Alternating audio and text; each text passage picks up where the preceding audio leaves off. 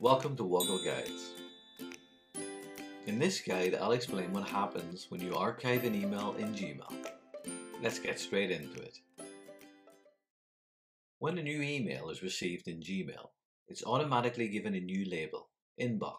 This means that when you click on the Inbox link in the left-hand panel of Gmail, all emails with the Inbox label assigned to them are shown, including your newly received email.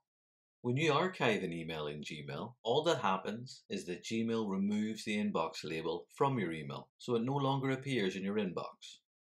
If I open my Gmail account, you'll see that annoyingly, there isn't a handy archive link on the left-hand panel in Gmail that you can click on to find all your archived emails. The closest you can get is the All Mail link, which shows every email you've ever received in Gmail. But as you can see, this includes emails in the inbox and other folders. We can still just see archived emails, however, using a simple hack. Search keywords can be used to display all the emails that have been archived.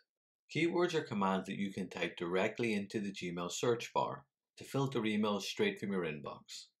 To do this, let's click into the email search bar, and I'll type the Gmail search keyword in, followed by a colon, and then the search term, archive. If I then press the return key, every email that's currently archived in Gmail is shown. Any archived messages are automatically returned to the inbox if they're replied to. So archiving is a good option if you want to clear down your inbox, but still want to have easy access to the original email.